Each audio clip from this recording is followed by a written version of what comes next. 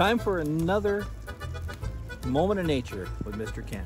Sometimes you want to do habitat restoration. Sometimes you want your yard to be more than just a painting, a French painting of flat grass. Flat grass. You might want to add some more habitat for your wildlife.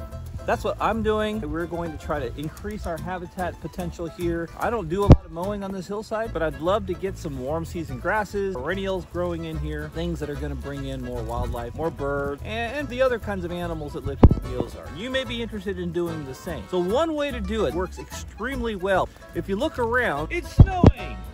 Nobody would think that this is the time planting seeds. Well, that's exactly what we're going to do. So I'm going to be scattering some big blue stem seeds, some other flowers, perennials. So we're going to scatter them in the snow, the snow, in the snow, in the snow. Why planting in the middle of a snowstorm makes incredible sense.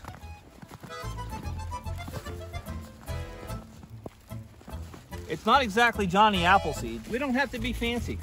This hillside already has some really good habitat. Wild violets, wild strawberries, but I want to add some more flowers. Pop these out. Grow well, grow well. Indian blanket, black-eyed Susan, purple coneflower, foxglove, and we just want them growing here. Scatter in the snow, just like that. And that's all it takes. Planting in the snow? What on earth could I hope to accomplish? Well, think about this. If I planted in the summertime, lots of things, insects, small mammals, they're all looking for a snack. I don't blame them. I like having a snack too. Planting in the wintertime, those birds are still there. And all those seeds are just a fancy, happy buffet for the birds.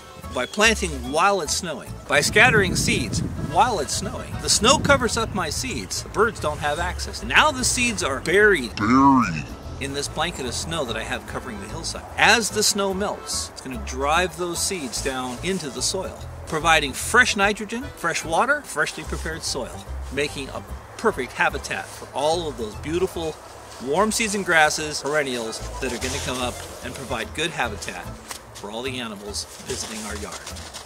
And it's a good reason to be outside often.